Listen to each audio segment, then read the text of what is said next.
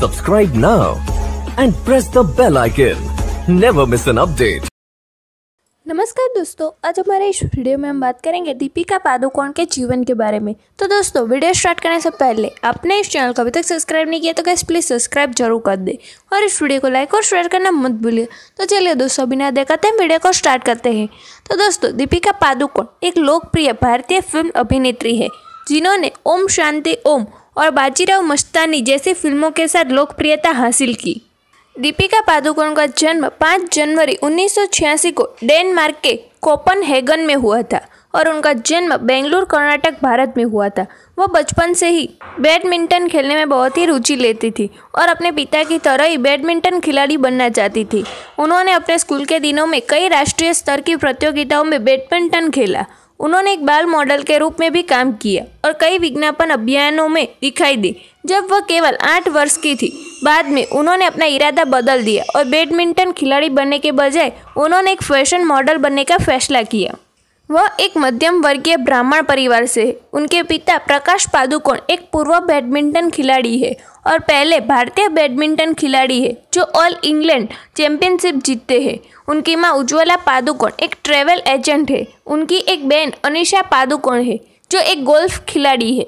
Bollywood film उद्योग में प्रवेश करने से पहले वह मॉडल निहार पांड्या के साथ लिव इन रिलेशनशिप में थी। 14-15 नवंबर 2018 को दीपिका पादुकोण और रणवीर सिंह ने इटली के लेक कोमो के पास शादी के बंधन में बंधे। उन्होंने अपनी स्कूली शिक्षा सोफिया हाई स्कूल बेंगलोर सीखी और बाद में माउंट कार्मल कॉलेज बेंगलुरु में अपनी पूर्व विश्वविद्यालय शिक्षा के लिए भाग लिया। इसके बाद उन्होंने इंदिरा गांधी राष्ट्रीय मुक्त विश्वविद्यालय समाजशास्त्र में बैचलर ऑफ आर्ट्स की डिग्री के लिए नई दिल्ली में एडमिशन लिया, लेकिन अपने मॉडलिंग करियर के साथ समयबद्ध संघर्ष के कारण जल्द ही छोड़ दिया। 2004 में उन्होंने फैशन गुरु प्रसाद बिडपा के मार्गदर्शन में एक मॉडल के रूप में काम करना शुरू किया। 2005 में उन्होंने लेक्मे फैशन वीक में डिजाइनर सुनीत वर्मा के लिए रैंप वॉक किया। जब वह 17 साल की थी तब उन्होंने रैंप पर अपनी पहली उपस्थिति दर्ज की। लिरिल साबुन के लिए वाणिज्यिक में विशेषता के बाद उसे पहचान मिली। 2006 में वह किंगफिशर कैलेंडर के लिए एक लोकप्रिय प्रिंट अभियान में दिखाई दी, जिससे उन्हें बहुत ही प्रसिद्धि मिली। बाद में वह मुंबई चली गई और अपनी मौसी के घर पर रहने लगी। वह संगीत वीडियो नाम है तेरा में हिमेश रेशमिया द्वारा गाया गया था। इसके बाद उन्हें फिल्म भूमिकाओं के लिए प्रस्ताव मिले। क्योंकि उन्हें अभिनय का कोई अनुभव नहीं था, इसलिए उन्होंने अनुपम खेर के अभिनय संस्थान अभिनेता की तैयारी में अभिनय सीखना शुरू कर दिया। 2006 में उन्होंने कन्नड़ फिल्म ऐश्वर्या से अपने अभिनय की शुरुआत की, जिसमें उन्होंने मुख्य भूमिका निभाई।